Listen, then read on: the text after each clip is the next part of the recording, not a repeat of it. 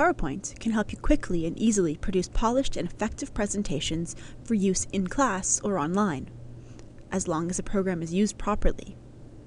This video will outline some PowerPoint best practices that will streamline the production and dissemination of your presentations. Content organization. The content of your presentation should be organized in a clear and intuitive way.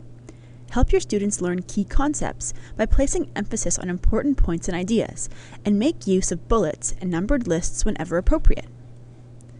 But be sure to create such lists using the Windows tools rather than simply using the Tab key on your keyboard. This makes your presentation accessible to more students.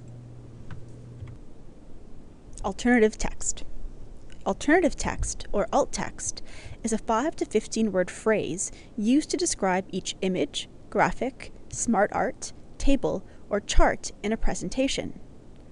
Alt text is used to describe a graphic object to presentation viewers using screen readers or viewers unable to load the images. You should include alt text for any graphic object in your presentation.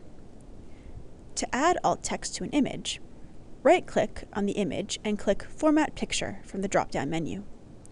In the Format Picture toolbox, select Alt Text.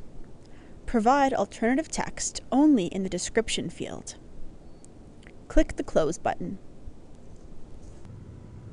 Note, logo images imply text. Any image that has text in it should have that text as the alternative text.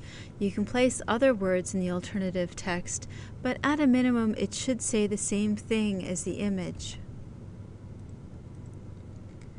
Here you see the recycling icon. It should also have alt text associated with it. Embedded charts should also be given a text description. Here, this embedded chart that you see before you should have a text description within the context of the document itself.